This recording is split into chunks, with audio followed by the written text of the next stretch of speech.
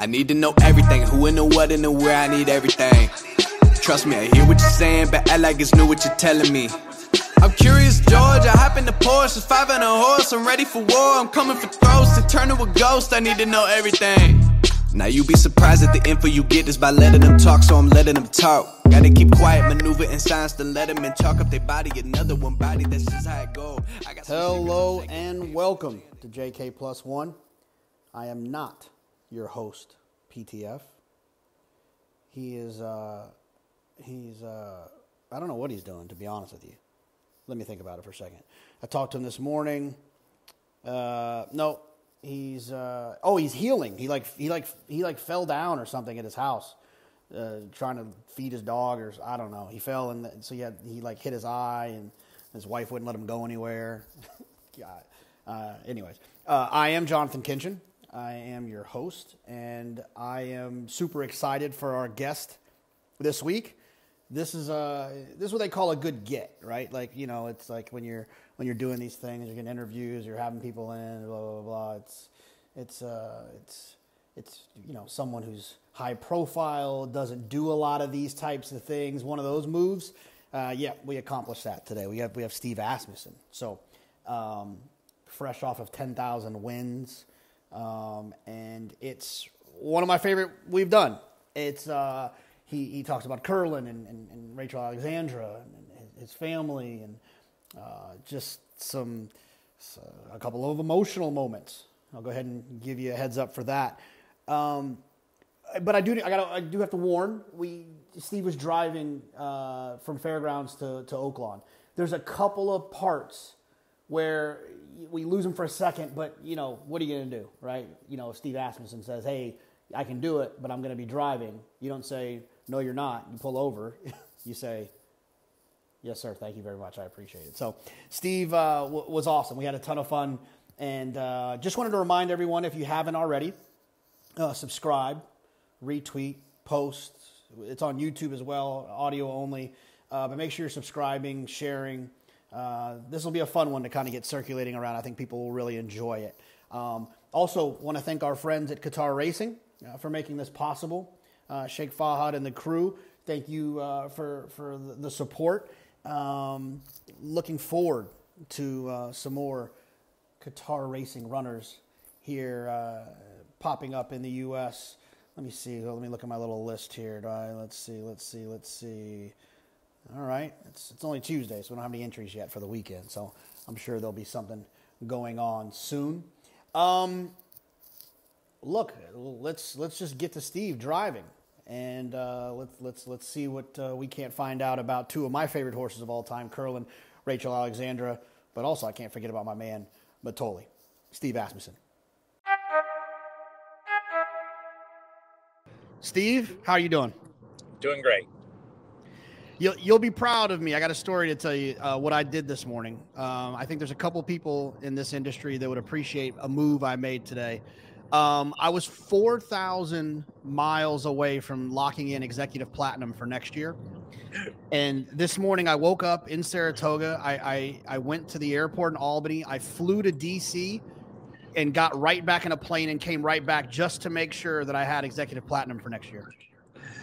Kid, you cannot have enough perks when it comes to transportation.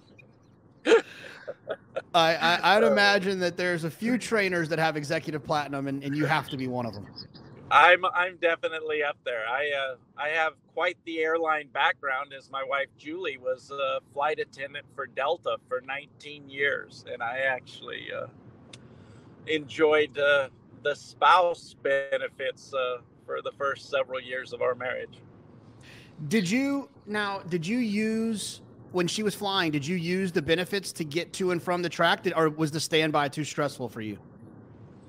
I would use the standby to go for training, you know, when you had multiple flights on a day. But if it was to go for a race or something like that, no, I couldn't take that chance. So my mother retired from American Airlines. She worked there for like 28 years. And so, I mean, the first half of my life, I didn't even know how to pay for a plane ticket. I only flew standby. And now I can't deal. It's too stressful. And I end up spending $300 at the bar when I'm waiting for missed flights anyways. So I might as well just buy my plane ticket. Yeah, and over the last several years, public transportation has changed considerably.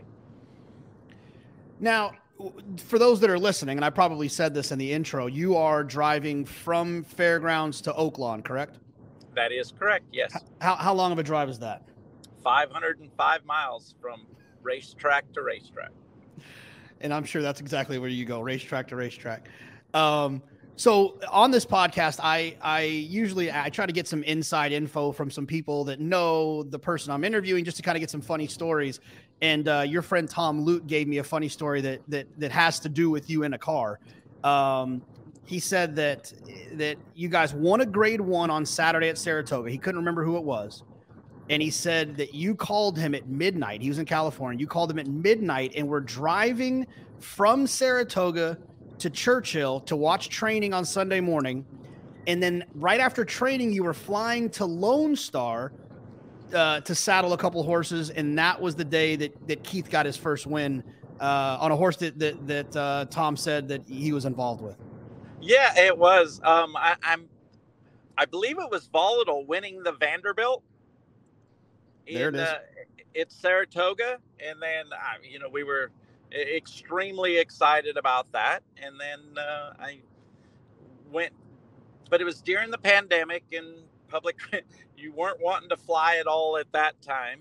And obviously we very fortunate to win the grade 1 with Volatile. And then I wanted to get to Lone Star because Innisplit was the horse that we thought he had a good chance, and I'm more than happy that I made it for Keith's first win. Do you obviously you have to like it in the car. You drive a lot. Oh, I do. I think I get a lot done. You're with horses. You're just trying to get them in the right spot. What's best for them, and you want to drive down the road, and the isolation of it is. I believe I think a lot clearer, make a lot of plans, and it's all about execution. Just have a plan and execute it. Tom said when he was at Vinery, he used to plan his calls to you on Sunday night. He knew you'd be in the car. And He said most owners wouldn't do that because you don't have your stuff in front of you. But he said he would have 25 horses with you, and you would just and you wouldn't give them like the generic, training well, worked a half this morning. He said the amount of detail that you retained and were able to give him about the 25 horses or so that he had with you at one time was just astonishing. Has that always been, kind of a trick you've had up your sleeve to kind of have a good memory like that? Or are you just that immersed in these horses? I've been complimented on knowing the horses, but that is 100% my job. I don't take that for granted. I do believe that the volume of horses or the numbers has been greatly aided by working for my father and my parent, mom and dad, in Laredo when they were starting young horses. And it was, a very sizable operation. They have 150 or plus yearling turning 2-year-olds, and they are by pedigree only at that stage, not tattooed or chipped. So identifying horses, keeping them separate, it's probably a learned response because of the responsibility of having, being around that number of horses when I was young. I've seen a lot of trainers and talked to a lot of trainers that quickly remember their names. But there's a lot of trainers that will kind of just do the pedigree thing. And then I've always been astonished by like people who can memorize the markings. How does your brain work when it comes to knowing your stock? I think it's like you couldn't describe it, like trying to describe the differences in your kids, but you know which one they are. They got a look. They've just a way of traveling, a way of carrying themselves. There is something that makes that horse them. And I think that the pressure, like identifying now, you have so many checks and balances, it's easy. But have 150 yearlings that aren't tattooed yet. I mean, that was the pressure of making sure who everybody was when you're introduced to them for the first time all at once. You know, say right after the September sale, you'd have 60 to 80 brand new horses you've never seen before come in, and keeping those straight. So I think it's just something that I've adapted to or learned over time because you needed to. And I just, and also the fact that I know absolutely nothing about anything other than horses. Well, that makes sense. We'll talk about 10,000 because it's obviously pretty damn cool. But let's kind of go back a little bit to where you just kind of touched on, which is Laredo. You know, I was born and raised in Texas, and Laredo, for those that aren't familiar, is all the way down at the bottom. And it's a border town that I would imagine when you were growing up there was significantly safer place to be than I think some people might consider it to be now. What's your connection to Laredo now? Do you still get back or? Oh, absolutely. It's story there. I was born in South Dakota. I got one older brother, 3.5 years my senior, and my family got to Laredo, Texas, kind of getting out of the weather, with them doing what they do with horses and stuff. But when my parents moved to Laredo, I was 2. So that Laredo is what I know as far as growing up. Some of those were very, very good friends in Laredo. My parents be prouder, you know, establishing they have there. And there, you'd mentioned growing up in Laredo, and it's home to me. I still fortunate enough to go back about once a month, have dinner with the parents, go out and see the prospects for our 2-year-olds for this year. And just mom and dad have made Laredo home, and they're enjoy the community and very proud of it. But as you mentioned in the question, you know, being a border town, everything that's happened and the safety. But when I was in high school, as I mentioned, Cash, my older brother, he was 3.5. He's a little over 3 years older than me. He was leading rider in New York at the time I was in high school. And they actually, that was before simulcasting. That's in the late 70s. And they have a turf club in Nuevo Laredo. So the leading rider in New York's little brother is a very popular person in a simulcast. So I must admit, I had several free Cokes and plates of nachos and chicken enchiladas when I was in high school. Just I would call him at the break from my dad's phone in the office at Dick DeStacio's barn phone, and ask him if he had anything that he liked. And then on days that he felt very strongly about what he liked, I may or may not have went to the simulcast pavilion instead of school. Was that an easy walk? How far was that? Did you just walk across, or how was it back then? Back then you drove across, and the Nuevo Laredo Turf Club was probably, you know, a quarter of a mile on the other side of the border. But yeah, that's amazing.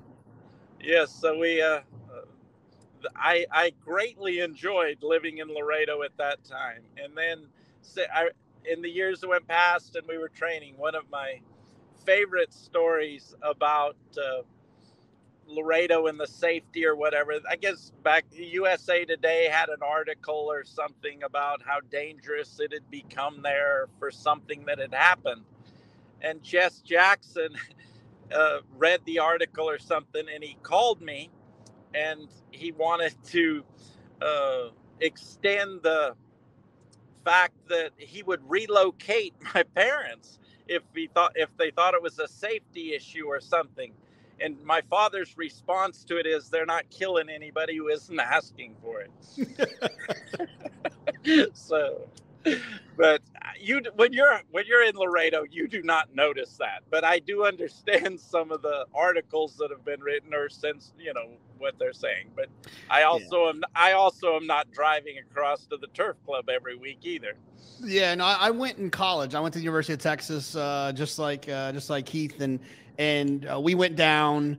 And I remember we said we're gonna have some Coronas. We're not gonna stay too long. We're not gonna get too deep. And 7 hours later, and friends losing shoes. We were very thankful to get back without anyone going to jail or anything. But right, I actually rode at Nuevo Laredo Downs when I had my senior year in high school. But they actually had a racetrack across the river. It was not exactly Saratoga. No, I'd imagine so. Tell me a little bit about your riding career. I mean, I've always heard it, and people will see you're a tall fella to be riding a horse. That is if it wasn't for Equibase, people would still think you're lying, right?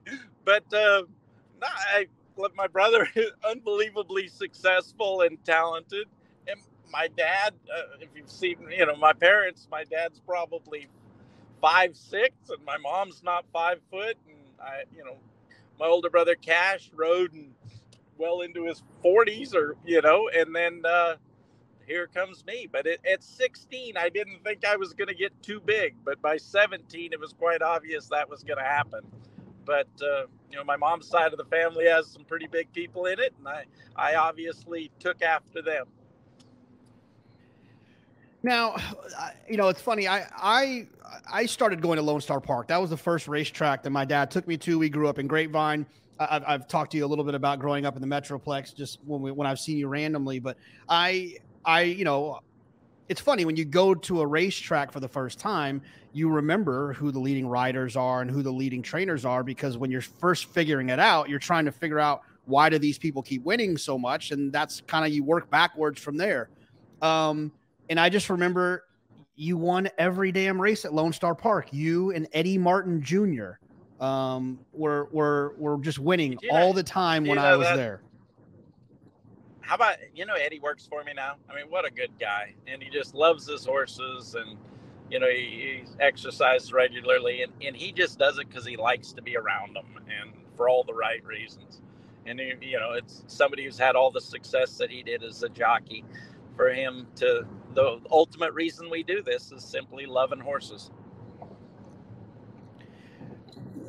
I've always wished and wanted and felt like it needed to be a stronger circuit at Lone Star, it's just, I would imagine it's kind of frustrating for you as well, kind of being your quote unquote home track.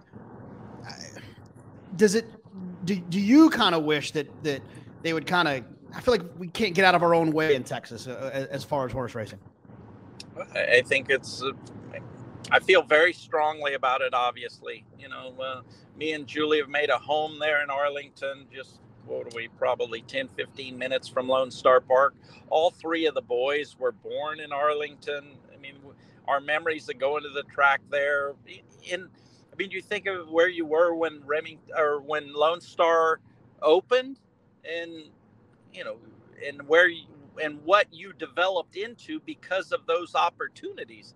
I feel that we owe a lot to where we're at now because of the opportunities that we got at Lone Star Park, the lessons we've learned and continue to do so.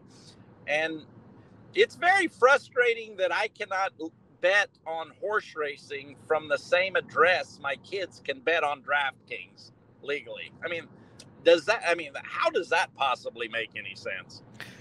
Oh, don't get me started. Exactly. So we talk about what we don't know. Those things are above my head. But there is just amazing to me. You mentioned you went to the University of Texas. Keith went to the University of Texas. It's amazing how much his fraternity brothers and friends follow horse racing in Austin, Texas, with so little access to horse racing. And the same situation is Darren at Baylor with his friends and his fraternity brothers and how much they know about horse racing and follow it with. You and I both know they are missing a huge demographic that they pretend to want. And the thing about it that's frustrating for me is like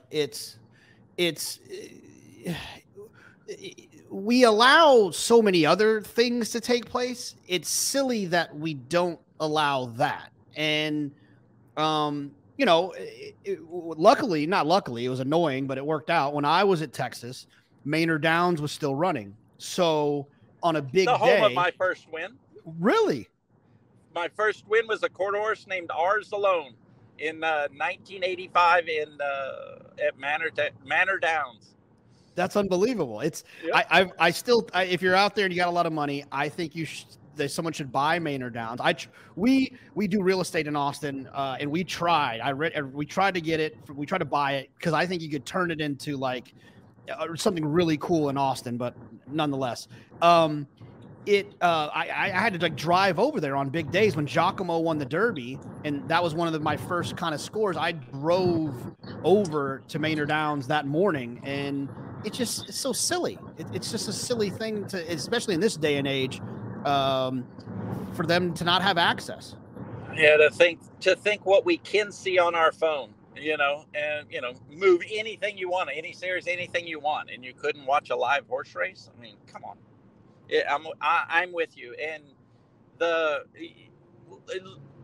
you grew up in Grapevine. You go to the University of Texas and look at how your hours and your passion and how much is involved in horse racing and how I feel about it.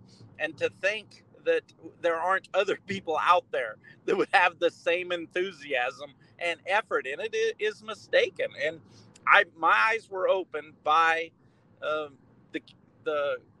people that the kids that my sons go to school with at the University of Baylor and the University of Texas, and how much they follow horse racing.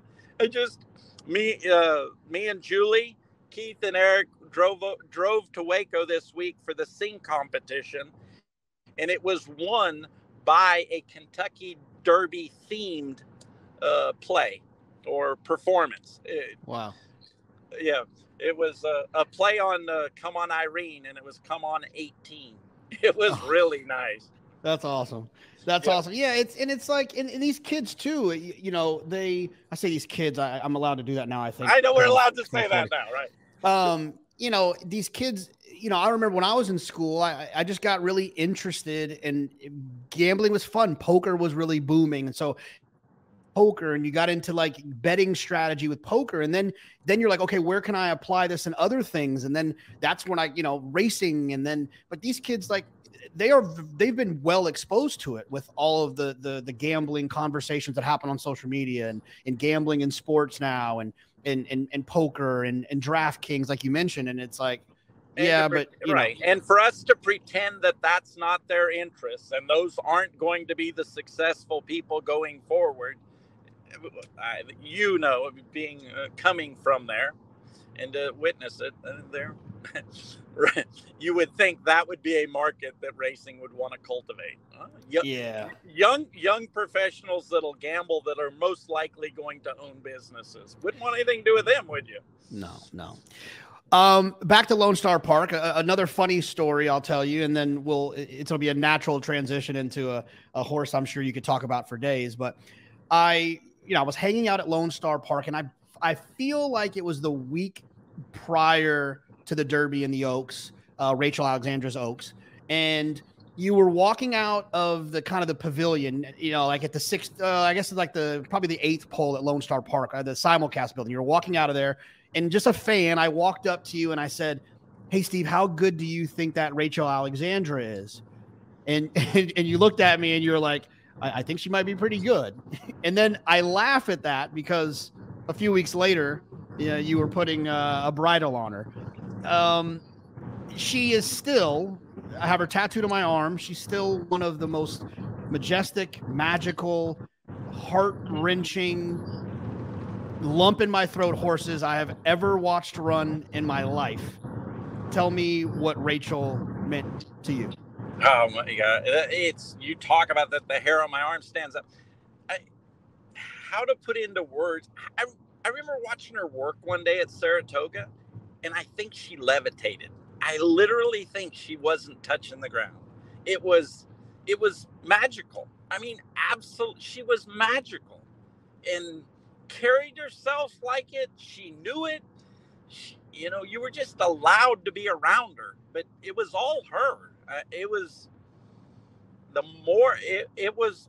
I think magical is the exact definition of who she is, and the 3-year-old filly year that she put in, and what my memories of that were the summer of Rachel Alexander and her 3-year-old year, and running in the Haskell and beating the boy, the 3-year-old filly against older boys in a grade 1 at Saratoga. The part, it was raining every day.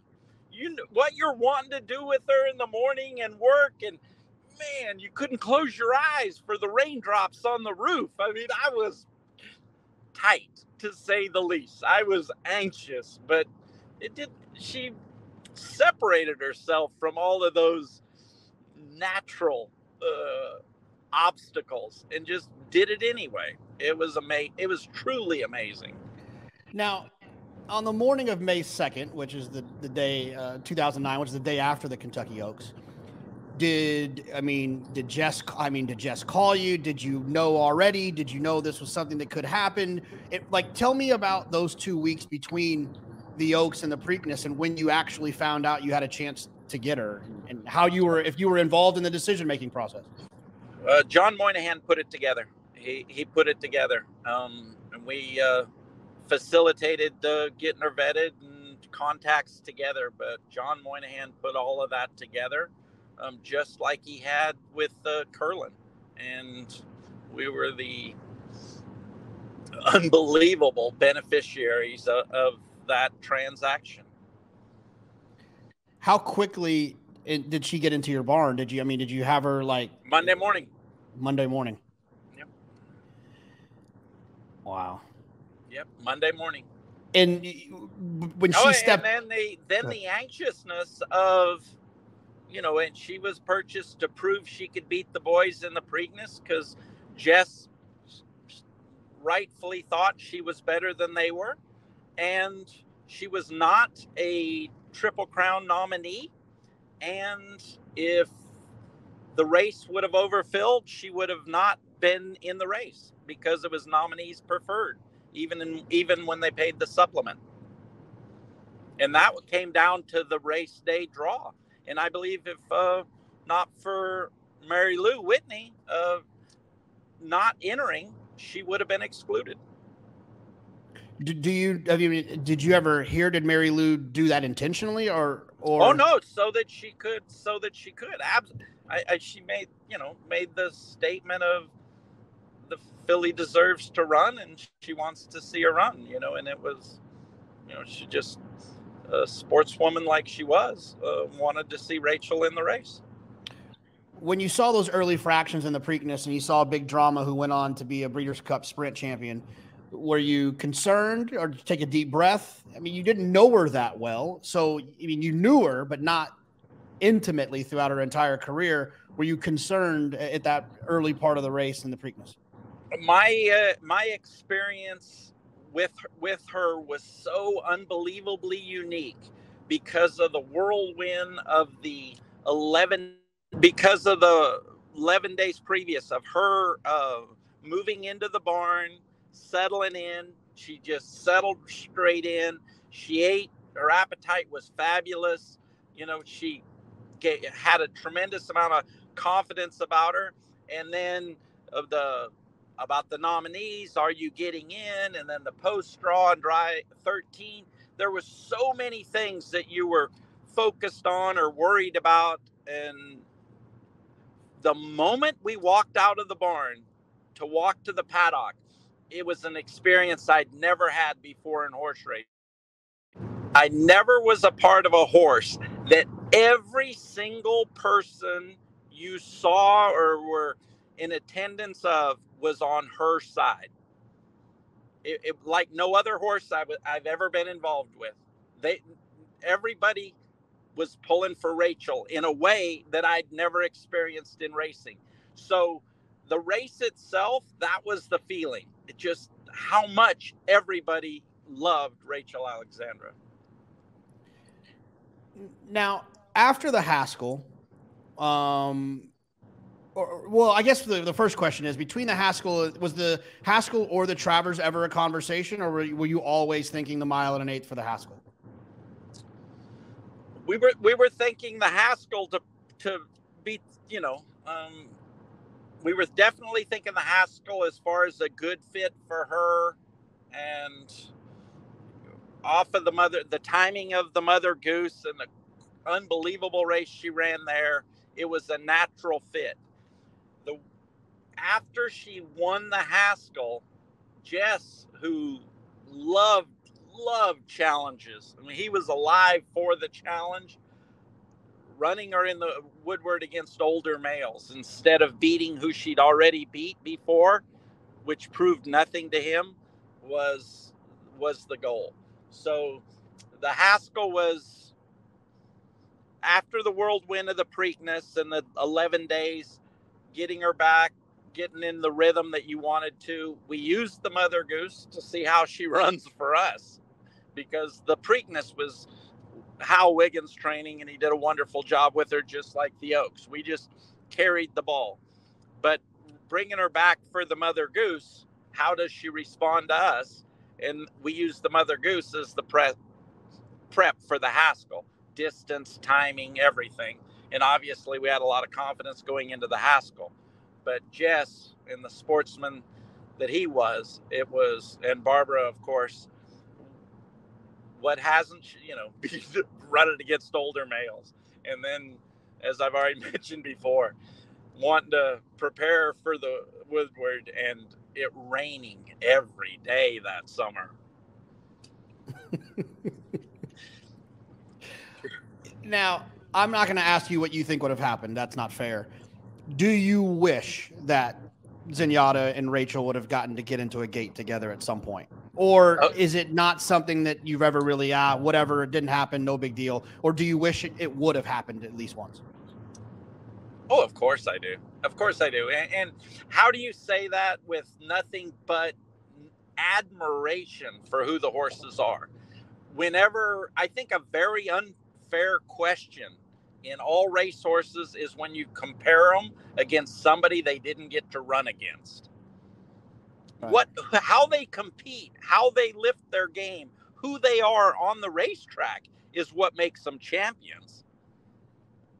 Not a morning workout, or not against your main competition. So I of course, but nothing but respect for who they are.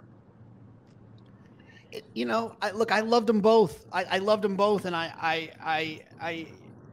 the one thing is as a handicapper, as a horse player, I am speed kills.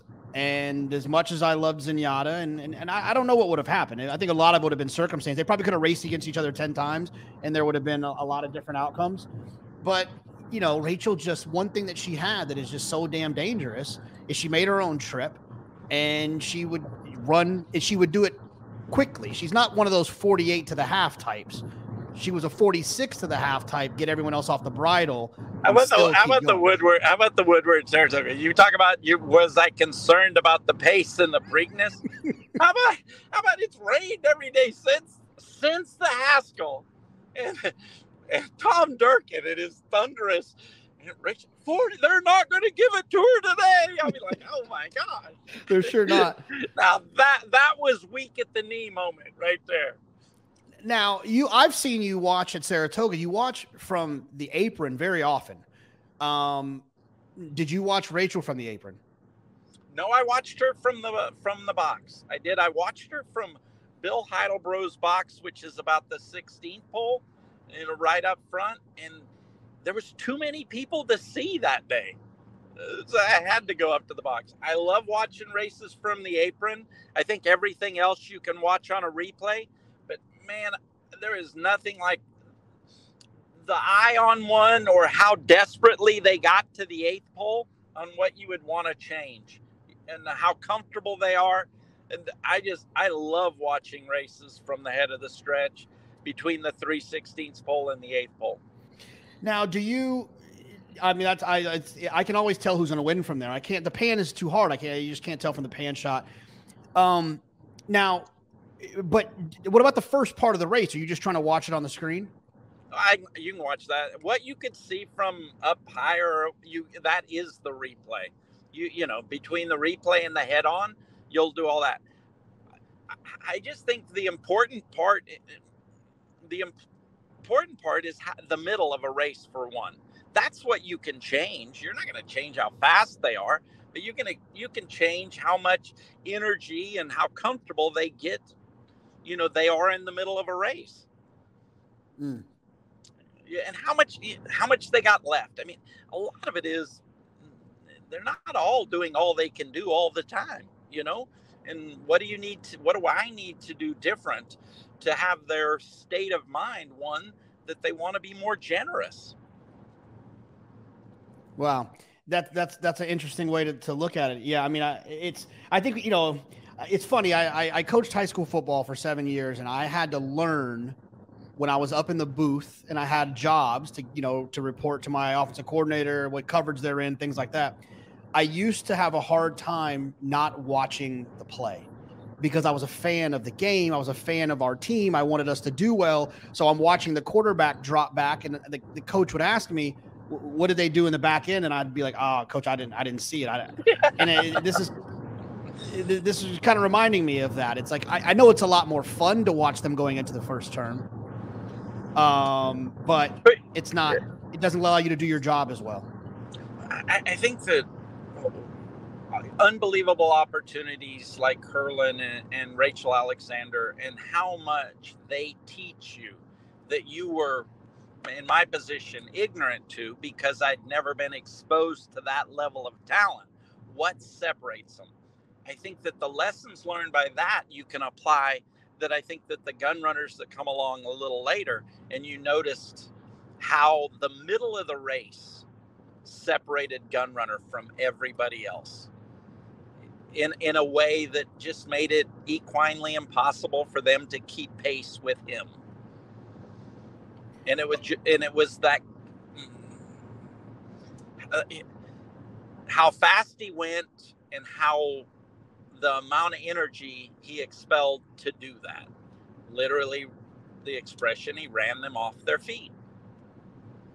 Yeah, he's one of those horses to me that, like, and I thought he was a really darn good 3-year-old. Very similar to Frosted. I thought Frosted was a really darn good 3-year-old. But then they just turned into monsters when they turned into 4-year-old. I mean, how do you think that? I mean, is there, in your opinion, is there that big of a difference between a 3-year-old and a 4-year-old? Well, I think it's extremely individual. I think I think you can relate it to people, and some people physically as talented as they're ever going to be in junior high, some as physically talented as they're ever going to be in high school, some not until college, and I think that's why all 5-star recruits don't make it to the NFL, because maybe they've already seen their best. But I do believe that Gunrunner is a perfect example of elite ability and a time scale that did nothing but improve. He's obviously off to an outstanding start as a stallion, and he's gotten you a couple of nice ones as well. That's got to be a blast. I got to feel like it's got to be like grandkids coming into the barn. Unbelievable. It's the gun runners are, I think David Fisk, Winchell's forever farm manager, racing manager, said it best.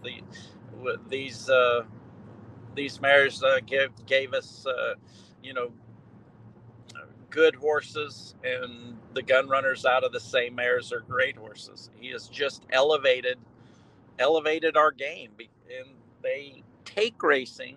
They're unbelievably sound, and they have a tremendous amount of ability. It's unbelievable. It really is.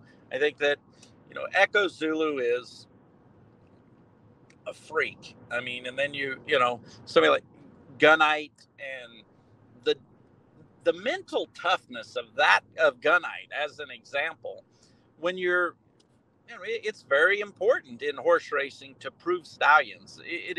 It is the financial part of the game, and we're Winchell, Three Chimneys, everything Gunrunner did for us on the racetrack, were, obviously, but that when they go to stud, it's a whole different game. And then we got young gun runners that we like, looking back, but we need to prove it. And Gunite was out of a nice sprint family of Winchells that had solid runners, listed stake winners, solid runners, and identified him as somebody to be aggressive with. And, one of the first advertisings for Gunrunner. And for him to be run as often as he was early, have the 2-year-old year he did, winning the second in the Saratoga Special, winning the Hopeful, the year he did last year as a 3-year-old, and now he's still, is solid second in the Riyadh Sprint.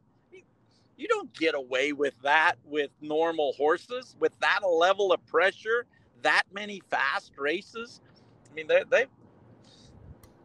that I believe proves that there's more on them, more in them on the inside than your typical racehorse, even your talented racehorse. It's more than just their ability. It's their state of mind and their competitiveness. I mean, Ron's had a hell of a run with stallions. I mean, I mean, does he not have two of the best in the world? One of them, who I think was celebrating a birthday recently with Tappet. It's a hell of a run. I believe Tappet is the all-time money-winning sire, right? All-time money-winning sire, I believe, and Gunrunner broke every record of a horse that age. So, yeah, that's a pretty good start. I mean, that's got to be. I mean, I know a lot of people have hit the lottery with, really rich owners, and and that spend a lot of money, and Todd does really well with Micropoli, but man, when you got one that's throwing out homebreds and has stallion shares to those two, that's a pretty good position to be in as well. I'm gonna go with it's better than a pretty good position. Yeah, I'll go with that. Yeah. So the one thing I wanted to talk a little bit about Curlin, obviously, before we get too far away from Rachel, because I feel like they need to be talked about in a similar situation. Curlin obviously was an outstanding animal. Tell me a little bit about Curlin, and then I got some follow-up stuff on him. Curlin carried us to where we're at. My most personal story about Curlin was after he got beat in his last race in the Breeders' Cup at Santa Anita on the synthetic, and I just nothing tore you up like that, knowing it was his last race, and I mean, his winning the Preakness and being the first horse to make 10 million, and the Dubai World Cup, and the 3-year-old year when he won the Breeders' Cup Classic at Monmouth. I mean, just things that are just mythical that he did for us. And I just couldn't sleep that night. It just, having Curlin run on synthetic would be like telling Michelangelo what colors to use on a painting. It just, there's never been as strong of a horse mentally or as Curlin. In every way, he is alpha, the definition of it. And he intimidated other horses like you've never seen before. I'm rambling a bit, but so many stories hit me at the same time. But I remember how bad I felt. I didn't sleep a wink, and I couldn't get to the barn soon enough over this overwhelming feeling I had of how much I appreciated Curlin for everything that he had done for me and my family. And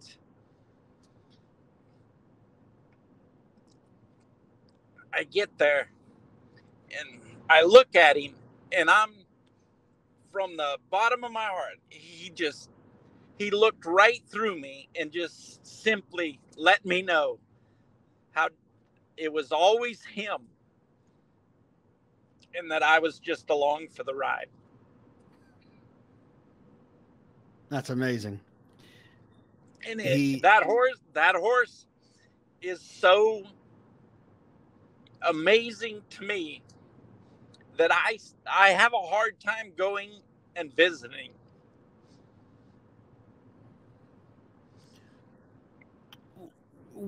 Was was it a lot? I mean, you say how much he meant to the family, but I think I'm getting this impression that it's something about him as an individual and his kind of his mindset and his courage is what it feels like is what's moving you so much. I wouldn't be capable of what I'm capable of if he wouldn't have been a part of my process.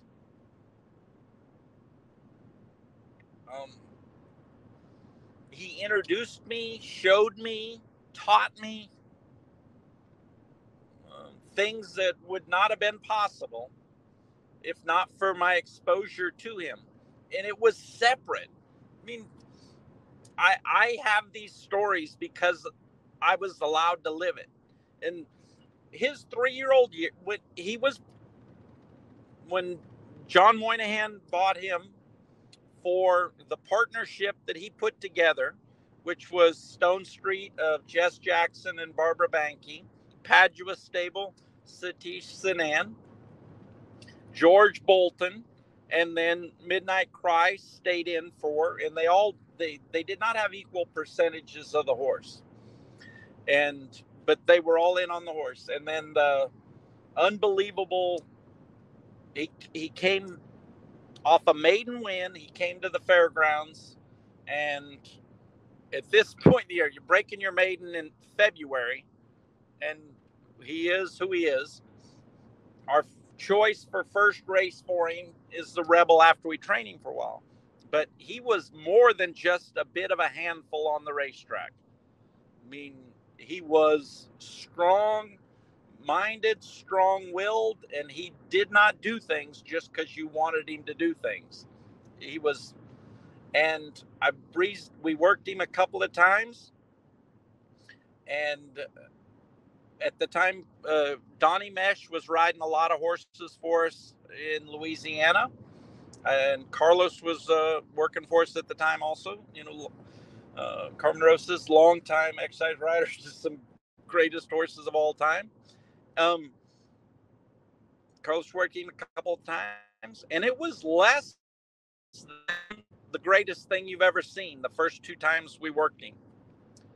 At the time, I had Appealing Zophie, who'd won the Spinaway, and a horse called Zanero, who had run second in the Remsen in his previous out. And both of them were returning for their 3-year-old season, and both going to prep their first preps of the year. We're going to be at the fairgrounds in, I believe, the Silver Bullet Day and the LeComte or Risen, whatever names their first preps at, the January preps or the March preps had at the time in Louisiana. And they were working solidly, and I put Donnie on Curlin in behind Appealing Zophie and Zanero, and told him the 8th pull, wheel him out, and it's time for him to pick it up. It was eye-opening. And then we took him up from there to the Rebel, and he won, and then obviously the Arkansas Derby, and then his 3-year-old year culminating with a win in the Breeders' Cup Classic. But what was amazing about Curlin was I talked about how he intimidated other horses. Him getting beat in the Haskell taught us he needs to show him how good he needs to be or what he needs to be up to.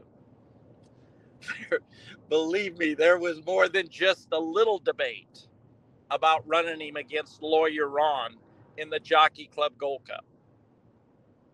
But Jess believed in Curlin and believed in me and had the majority of the horse. And I wasn't positive he would beat Lawyer Ron in the Jockey Club Gold Cup, but I was positive if we let him see how good he needed to be, he would beat him in the Breeders' Cup Classic. And the Jockey Club Gold Cup, at the time, Lawyer Ron was the horse coming off, I think, like some crazy buyer that he had run at Saratoga and was a prohibitive favorite in the Jockey Club Gold Cup. And for us to run in that race off getting beat in the Haskell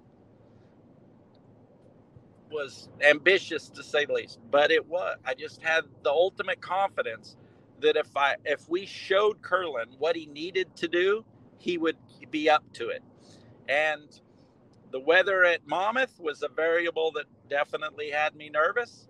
And I remember Scott leading Curlin over, and by design, waiting in the holding barn, going over to the holding barn, he dropped him in, walking around, dropped him right in behind Lawyer Ron, walking in the holding barn. And when we got to the paddock, Lawyer Ron didn't want saddled, and Curlin won. So, okay, so there's a lot to unpack here. So I want to ask you, but I'll come back to it because this is too good. I want to ask you what you meant by like showing him what he needed to do. But so you guys intentionally got close to Lawyer Ron in showing him what he wasn't a generous training horse. All of those, when we worked him, when we first got him, I think that he did not impress you. When I gave him my best 3-year-olds and asked him, he would be up to the task. But to be prepared for what you do. When you talk about what Curlin taught me and how emotional I am about him, it was separate, different. Nothing compares to. But when he is that alpha, you have the responsibility of showing him what he's going to need to do and giving him what those horses or lesser horses, I should say, would be giving them an easy prep before their big race, being the Classic. Everything was on the line in that year's Classic, with Street Sense and, Rags to Riches and Lawyer Ron and, him winning the Preakness. I mean, he wasn't the favorite in that year's Classic. And choosing to run against Lawyer Ron, who seemed unbeatable in the older division in the Jockey Club Gold Cup, I just thoroughly believed that Curlin would raise his game. So there's somebody out there that can go that fast. I will do better. Do you understand what I mean by showing? I get it now. 100%. Yeah, 100%. Like, and also, I think what you're also saying here is like, if you would have given him a soft prep, you wouldn't have gotten to the bottom of him. But you knew that in the Jockey Club Gold Cup, running against Lawyer Ron, you would get to the bottom of him to really have him ready for the Classic. I don't think there was a bottom to Curlin. There was no getting to the bottom of Curlin. There is no getting to the bottom of the Curlin. He is the exception. What I'm saying is, this is how fast you're going to need to be. Mm-hmm. He was not a generous horse in the morning at all. With that being said, another story that I have about him was, I mentioned Zanero.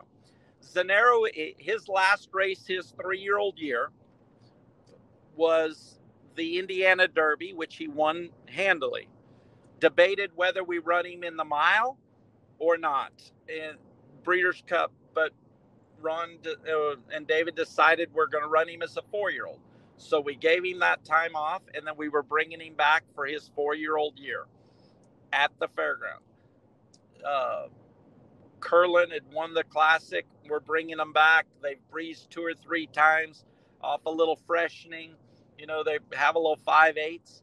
I think it's time we're going to put them in company and go 5/8 of a mile. They go 2 and change, 102 and 3. Easy.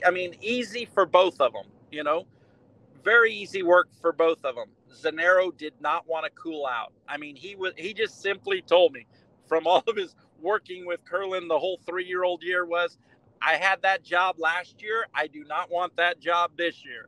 It was the funniest thing. It was so within what Zanero's capable of doing, but it's like, I've seen enough of that red horse.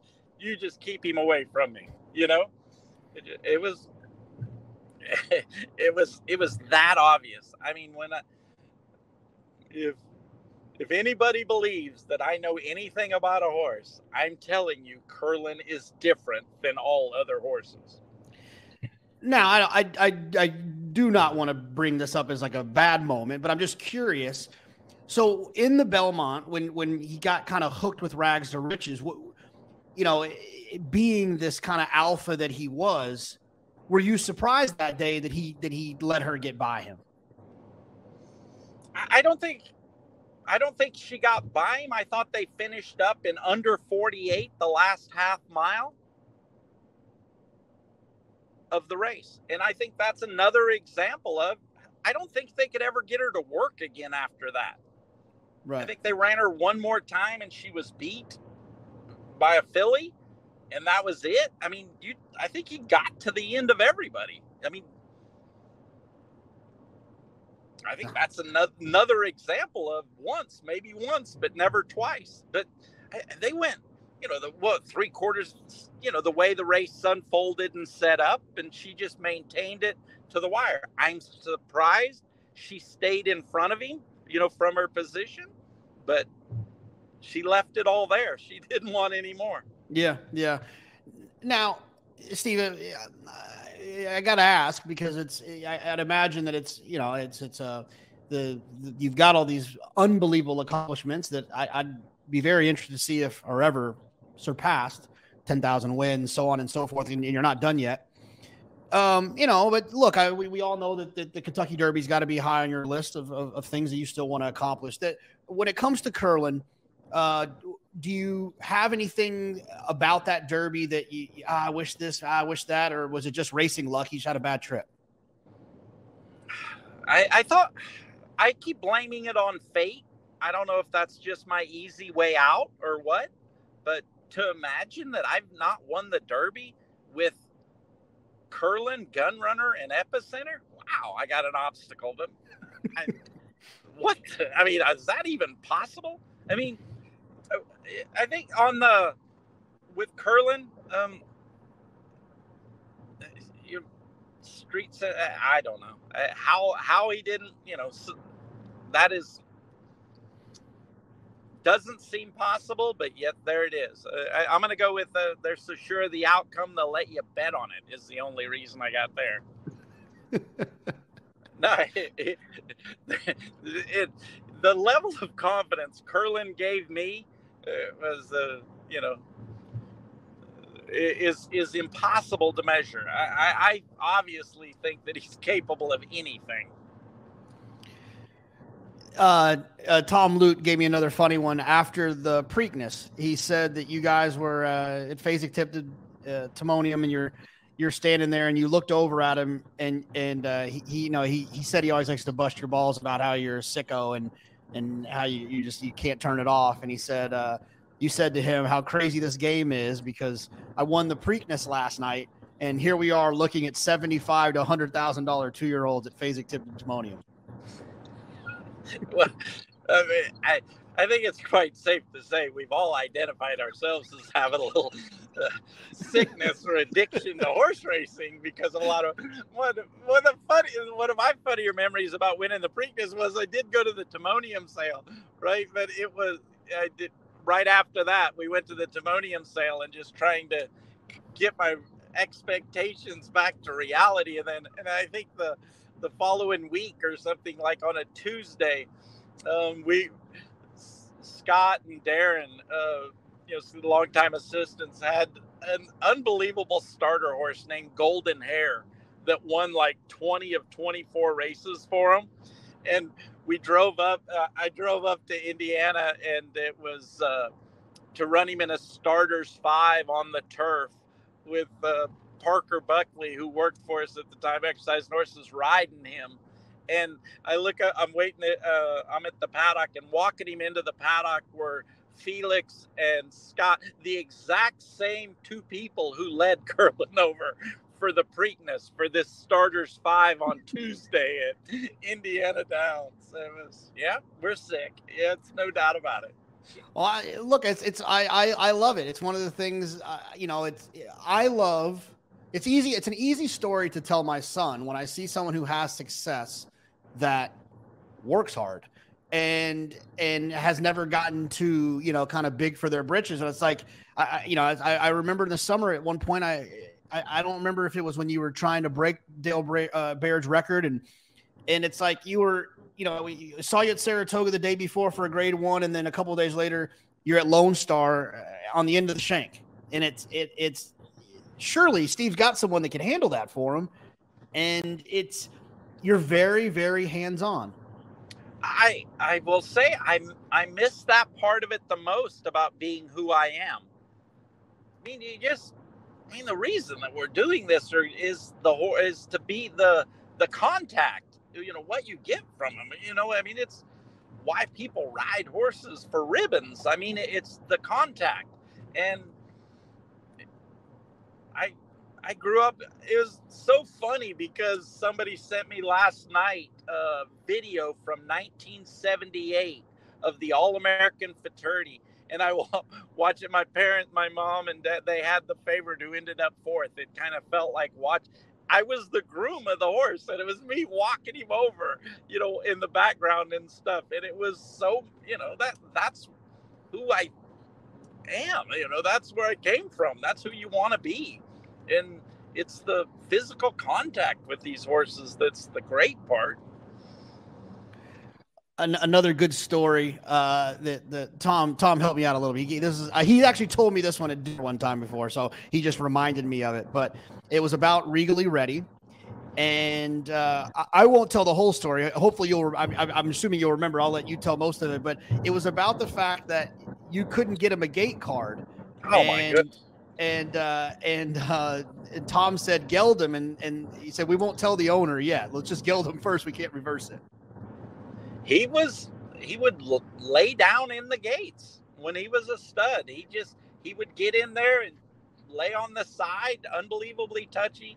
He was a very unique personality, and gilded him, and he still wasn't fabulous away from the gates when we first started him. But once he got to racing and his ability took over, he ended up winning 20 races for us. What a nice horse. What a nice horse Regally Ready was. That's funny. So he then it reminded him of another story where you guys were, he said you were in the paddock at Saratoga. It was a 2-year-old turf race was coming up, and he was with a bunch of his buddies, the guys that work at Tito's, and he was kind of, Tom is, he's the ultimate ball buster. He says to you that, by the way, he was, I remember this vividly, and he may have left out the part that he was sauced when he was, as you put it, busting my balls. Yeah, drunk Tom was teasing about how I can't win on the turf. And I said, that can only be said by somebody I've won a Breeders' Cup turf race for. Yes, there you go. There you go. That's exactly what happened. Yeah, exactly. Yeah. I'm getting razzed, and what a memory he doesn't have, right? Yeah, exactly. Yeah, he forgot about that one. The purple hat and the little trophy. That one slipped his mind. Exactly. That one slipped his mind. Steve, is there a sneaky race, a sneaky one outside of, the bigger ones? Is there a sneaky race that you've always wanted to win that you haven't won?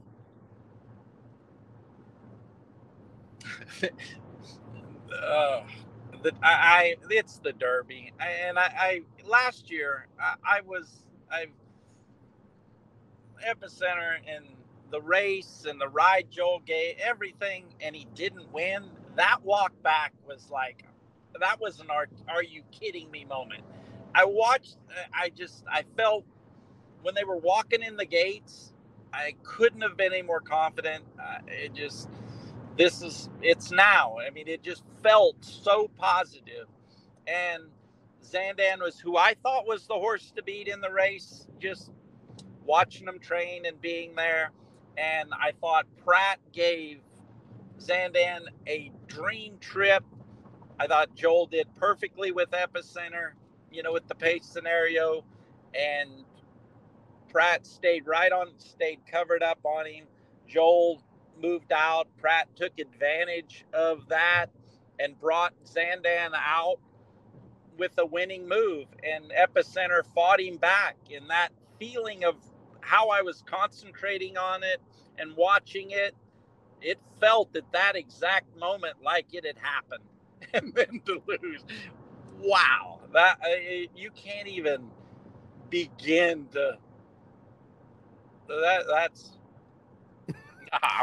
I'm going with fate. I'm just like it give you an opportunity. Circumstances give you an opportunity to prove who you are, and that's what we're out here to do. Yeah, I mean, look, it's I can only imagine. It's it's such a big, it's funny when you tell people when you're on an airplane, and look, we joked at the beginning about this executive platinum thing.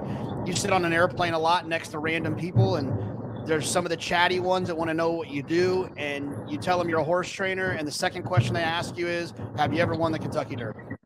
Yeah, well, if you go 0 for 26, when they ask you what you do, say plumber. There's no follow-up questions to I'm a plumber. I've tried them all. That's my favorite. I know, because I can imagine it's just like a tough, position. Well, I know. I've never won the Kentucky Derby, but I've won the Preakness. I've won the Belmont. I've won a lot of Breeders' Cup races. Those aren't even races to that guy sitting next to you. And by the way, sir, I've also won 10,000 races, more than anyone else. And at that point, they're just ready to get their Tito's and soda and take a nap. Yeah. Believe me, I'm all about records. That record I'm not crazy about is the most starters in the Derby without a winner. Let's erase that one. Let's trade it for another one. Now, of those 26, are the three that you really feel like got away from you are Epicenter, Curlin, and Gunrunner, or is there another one that you felt like, or do you feel like those were the three you were meant to win with? Yeah, I just one of the first ones we ever ran was 50 Stars in the Monarchos year, and the way the race unfolded, it felt like he had a nice chance. He made a huge run around the turn and then flattened out, and he chipped an ankle real bad in the race.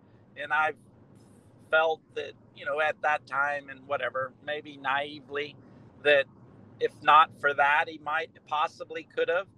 But I think that Curlin getting beat in any horse race was, I think that, it is. When you think back of all those opportunities, Epicenter last year is the one that's probably the hardest to digest.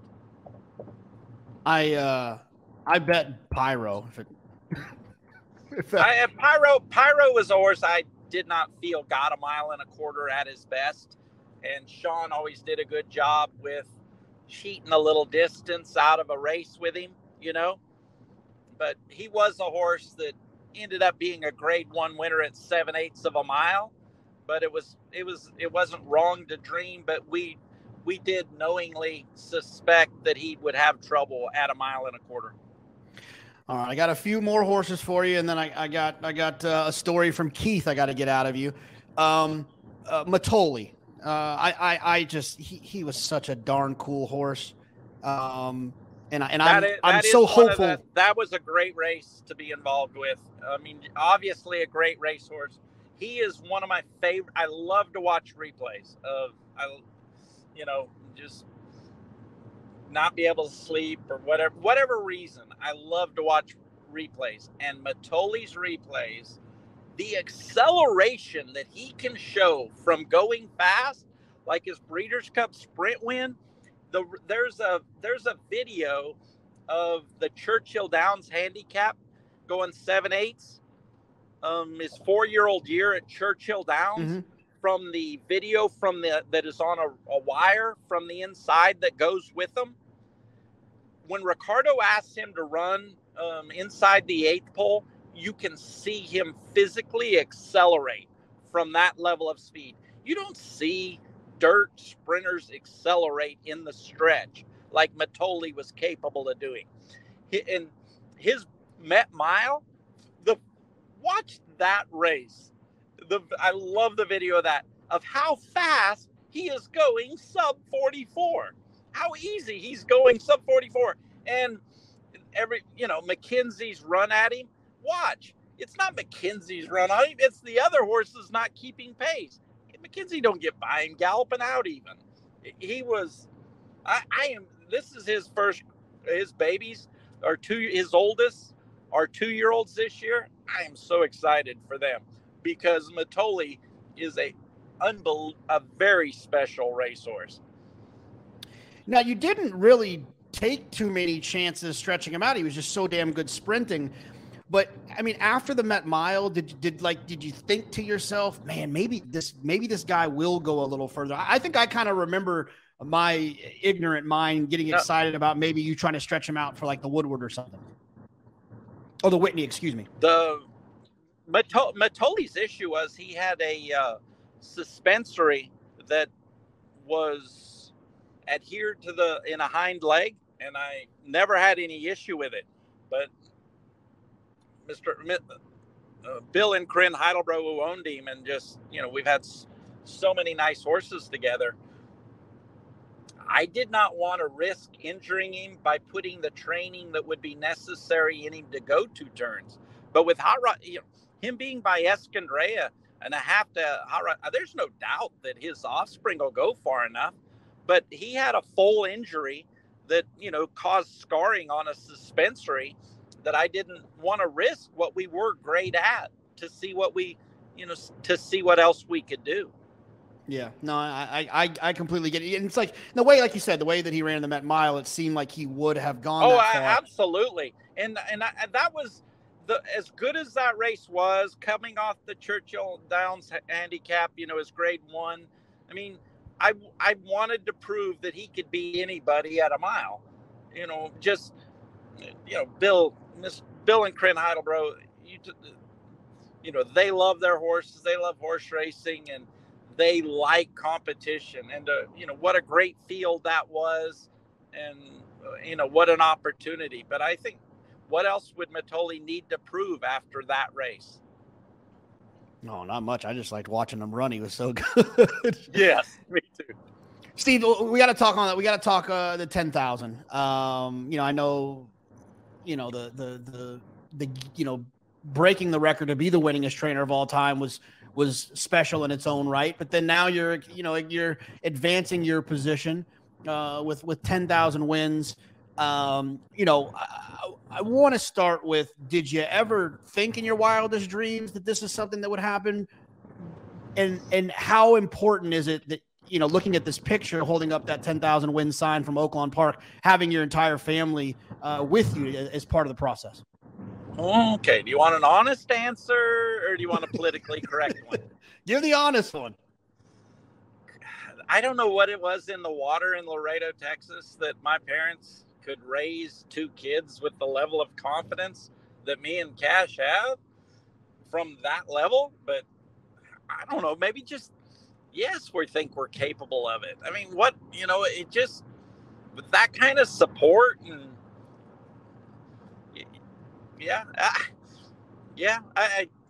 I definitely think that we're capable of it. Yes, that's what and I think, Cash being my older brother probably has a tremendous amount to do with it. It's well documented. My mom and dad trained. My dad rode. My mom trained horses. Ruidoso, New Mexico in the summers. Laredo, Texas in the winters. we all know what that was for and what it was worth. And for Cash to be leading, as a 16-year-old, win the Eclipse, as the nation's leading apprentice. I believe he was the leading rider in New York in 77, 78, probably 78, 79 in there, those years. And for him to go to France, how is that not enough, to go to a country where you don't speak the language? Because look, you can't be a bigger fan than Cash Asmussen than me. But I will say this. There seems to be some European riders that do really well in the States now that don't ride like other European riders used to before Cash went there. I mean, his personality is one that I think he changed the style of European riders. Dettori doesn't look like Yves Saint Martin or Lester Piggott does on one, right? No, of course. Sumion and them guys, they don't look like the predecessors before Cash went to Europe, do they? They kind of, their style and the way they sit a horse, the way they put their foot in the stirrup, kind of seems like he changed the whole continent's way of riding a racehorse. That seems pretty strong to me. Of course. So yeah, and that's my older brother. So what do you think I didn't think I was capable of after having that sort of example to follow?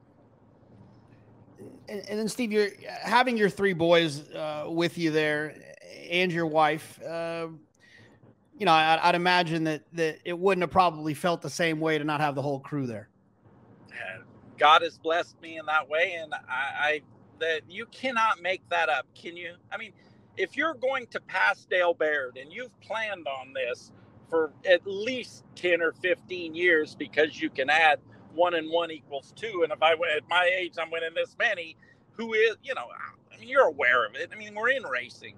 Like Lucas said, if they don't want stats to matter, tell them to quit counting, But, and to go by Dale Baird, which is your professional lifelong dream, is to go by him, and you do it on Whitney Day at Saratoga with a horse owned by Ron Winchell, which for what they've done for you with your whole family there. Yeah, that I'm going to go with divine intervention on the timing of that. Absolutely. I was excited that it happened there as well. And like you said, four connections that mean so much to you and the family. And what about having Keith legging him up? When you legged him up, did you think that was 10,000 or were you a little nervous? No, riding Keith is separate from anything I've felt in horse racing. I don't know what you could liken it to, but the pops,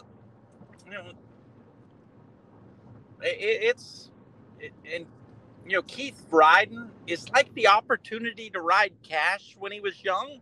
It's like turning it back, Like when Cash was finishing, I was starting and he rode some for me, but I didn't have the stable that I do now, and then you think about it, and now it just feels like you could possibly, it's just unique to say the least.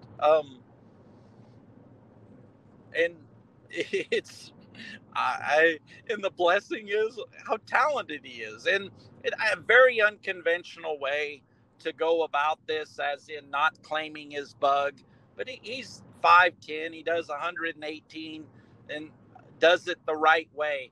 But just if he'd have taken out his apprenticeship and the 10 pounds till you win 5, 7 till you win 35, just the pressure, the desire to do a weight that would be unhealthy for him, at his height, of course that is designed to get people started, but we've discussed it, and where you end up's what matters, not where you start, and for him to give away the apprentice and start, doing equal weights, that's up against it a bit, but I think that it gets him at a weight that he's healthy at and that he can maintain and that he can actually improve at.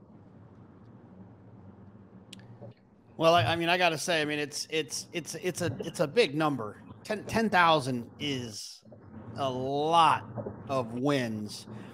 I will admit, when getting near it, and I went 0 for 18 between 9,999 and to 10,000, and I believe that is to prove to me, how hard it can be to win a race, to make it that much more significant.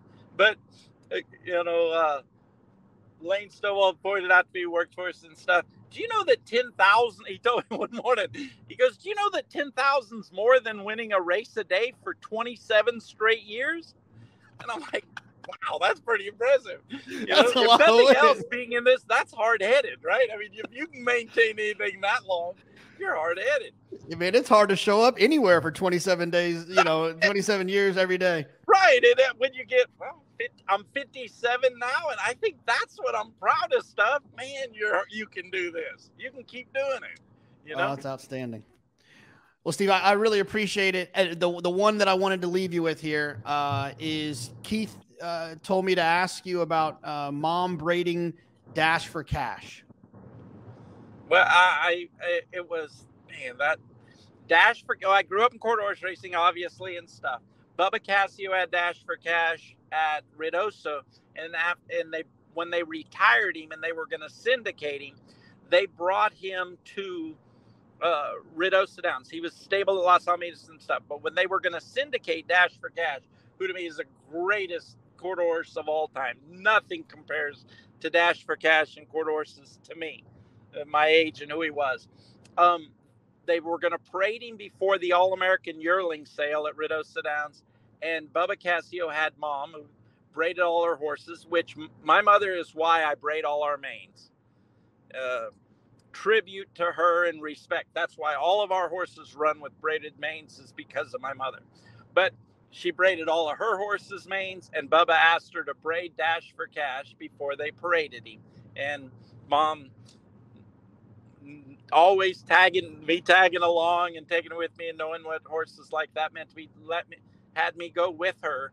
And I was holding Dash for Cash for my mom to braid. Big horse. My mom's about 5 foot tall. She's standing on a 5-gallon bucket upside down to braid his mane. She's about 2 braids into it. She gets off he lowered his head all the way. So he was that intelligent of a horse. Like, even thinking about that experience when I think I was 12 years old, 11 or 12 years old when it happened, I can remember it to the moment how special that was and what a great memory that was. Wow. That's they're magical animals, I tell you what, and it doesn't shock me when I talk to people like you who have had the success you've had, how much you can tell you just absolutely love the horse. They make life possible. I mean, and if you're an Asmussen, look what it has done for you. Me and Julie talk about it all the time. Just grew up in South Texas in Laredo, Webb County, showing livestock and being in 4-H, and and the people that horse racing has put us in contact with and introduced us to, and traveled the world because of all of what a horse could do for us. Steve, it's been an honor. Congratulations again on 10,000, and we'll have to do this again. This is a lot of fun. I'm sure there's 100 more stories, and I really, really appreciate you taking the time, and hopefully we made your drive a little bit shorter. Fabulous memories, and I'm so blessed to have them. Wow, Steve, thank you so much for the time. That was a ton of fun. I had to reach for the Kleenexes a few times in the middle of that.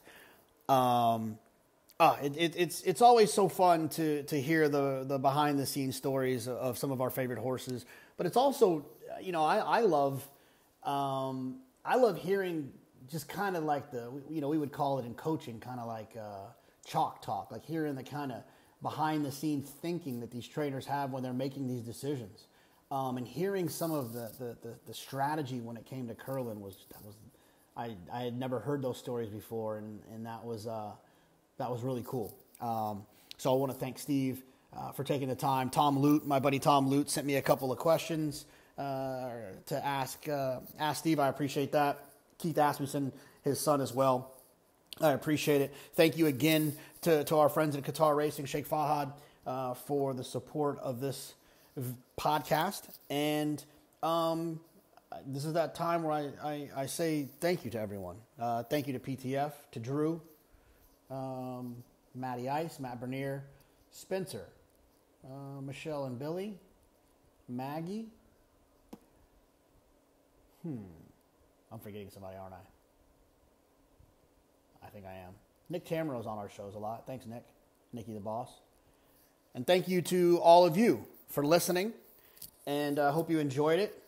And some video ones coming soon. Just working out some details. But I'm going to go ahead and tell you right now, Angel Cordero is going to be one of them. And it might break the internet. We appreciate your support. Make sure you follow, subscribe, retweet, post, like, comment, all that good stuff. We'll see you next week. I need to know everything, who and the what and the where, I need everything. Trust me, I hear what you're saying, but act like it's new what you're telling me.